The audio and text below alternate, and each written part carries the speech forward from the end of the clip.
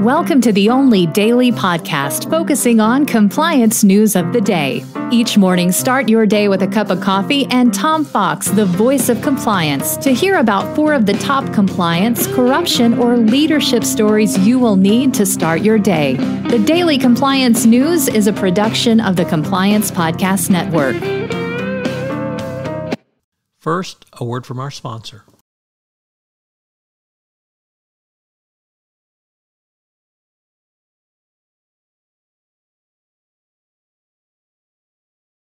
The Daily Compliance News for November 1, 2022, the Day of the Dead, the Good Governance Edition. And we begin with that story from the Wall Street Journal as it reports in its tech section that Elon Musk has fired the entire board of Twitter, naming himself as sole director. How's that for good governance, ladies and gentlemen? And all of the execs he claimed he fired them with cause, so he's not going to pay them a penny of what he owes them, or they are owed, rather, under their severance packages. And he's going to fire 3/4 of the workforce. So that's what happens when you get took over by someone like Elon Musk. Next up,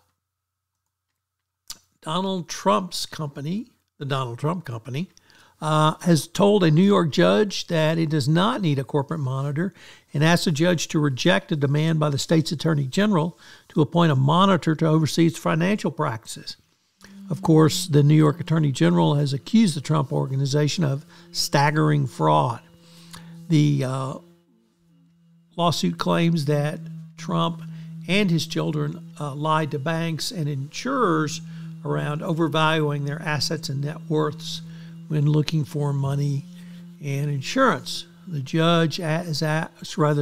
New York AG has asked the judge to appoint a watchdog to review financial information that Trump companies gave to accountants.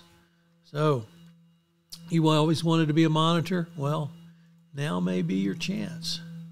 Next up, from the Wall Street Journal, Risk and Compliance Journal, Richard Vandefort reporting that the EU looks to follow the U.S. example on forced labor under the Uyghur Forced Labor Prevention Act by passing its own extraordinarily tough act as well. It's not clear whether the EU Act will shift the burden of proof to employers or companies to prove that their goods were not made with forced labor.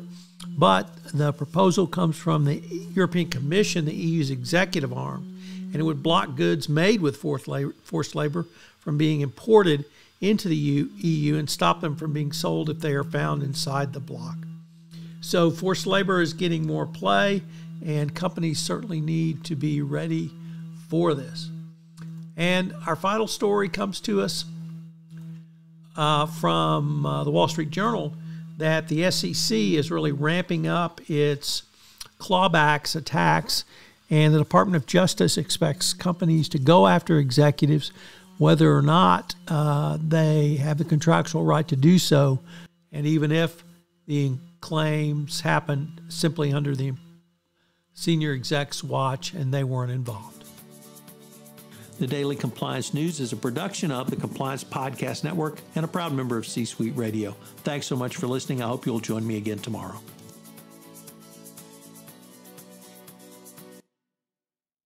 This podcast is a part of the C-Suite Radio Network. For more top business podcasts, visit c-suiteradio.com.